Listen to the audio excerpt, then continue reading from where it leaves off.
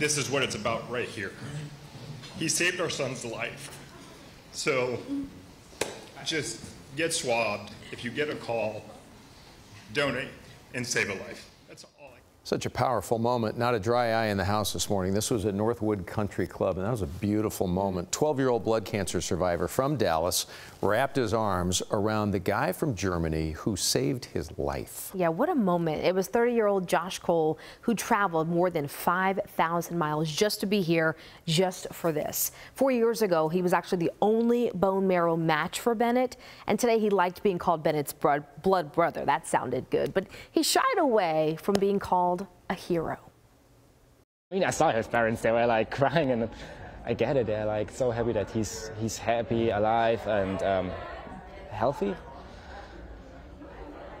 I mean, yeah, I may be the reason for that, but I think everybody should be like that, like, hey, somebody needs help, I help, without asking like what is in for me or whatever, just do it. And when he said yes, he would definitely donate his bone marrow.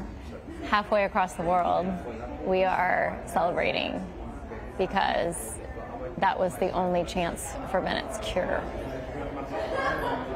And he just said, of course I would do that. No big deal. Kindness costs you nothing. DKAMS, by the way, does maintain a blood marrow registry for blood cancer, and CBS 11 is a proud sponsor of this annual breakfast, which our Ginger Allen, as you see here, emceed. Ginger and so many of us here committed to the fight against cancer, and donating to the registry, just so you know, involves something really simple. It's a cheek swab. You just put this thing in there and you swab your cheek. It's it. If you end up being a match, you have the opportunity then to save a life with another fairly simple procedure, either blood or bone marrow donation. Simple as that. And just so you know, Cole donated bone marrow, which he says left him a little sore for a few days, but that was kind of it on his end. Yeah. To save a 12-year-old's life. Worth it in the grand scheme of things, right? If you're 18 or older and you want a swab kit, I should say, we post it on our website for you, cbsdfw.com. All you do is click on links and numbers.